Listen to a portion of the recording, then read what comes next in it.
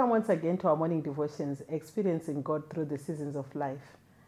Our devotion this morning is coming from the book of 1 Corinthians chapter 15 verse 26.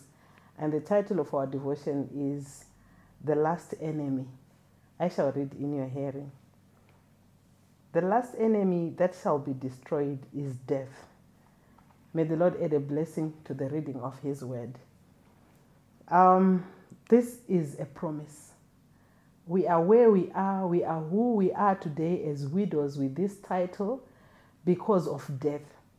But here is a powerful promise that says the last enemy that is going to be destroyed is death. If there is anything that has troubled people the world over, it's death. People have solutions to so many situations, but we have not yet found a solution to death. But the Lord is saying here, the death which is your enemy, death which changed your status, death which stole your loved ones, one day is going to be done away with. And if there is anything that I live for, anything that has made me continue walking, is the knowledge that one day the Lord is going to bring a solution to death. As we live our lives, we are not so sure whether the plans that we have made for the year we are going to be there to execute them. But the Lord is saying, don't worry. Don't worry. The last enemy that is going to be destroyed is death. And if death is going to be destroyed, how ought we to live? For if we live as if death is the final, or death has the final say, we are missing the whole thing. We await a day when the Lord says, even according to Revelation chapter 21, that one day He's going to wipe away all tears. That one day He's going to bring our loved ones. That one day He is going to, we don't know what it is going to be like. But one thing we know for sure, like the Apostle Paul says, is that we shall be changed in the twinkling of an eye. And even he says, even as we mourn for our loved ones, we need to mourn with hope, with the faith that He is coming to make all things right. Can you imagine?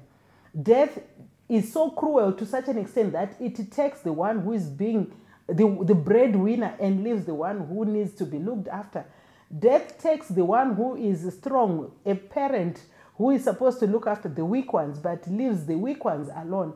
That's how painful death is. But we know as we live day in, day out, that the Lord is going to make things right, that He's going to wipe away all tears, that one day death will be done away with.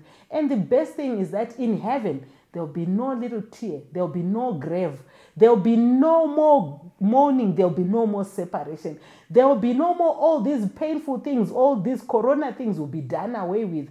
Even if death takes our loved ones now, we know we have the life of Christ within us, and we live with that hope. And that is an act of faith to live and marching on, knowing that one day this thing is going to be done away with. We actually know the end of this whole story, that it's not going to be always like this. Yes, weeping may endure for a season like it is doing to us right now. But we know that death will not always be victorious over our lives. There is a day that's coming when we will look at the grave and say, oh, death, where is your sting? Oh, grave, where is your victory? And I want to invite you to that glorious day as you keep your hope alive, knowing that this death issue is going to be dealt with, is going to be done away with. It's not going to be there. The new world that's coming, death will be not an issue. It will not frighten us anymore. People have done all sorts of things because they are afraid of death. But we are going to do all things because we know the solution to death. And we are going to live every day, living, knowing that the Lord is coming and is going to make all things right. May you hold on, my sisters. May you hold on, my brothers. Knowing that one day soon, very soon, the Lord is going to make things right. May you be blessed.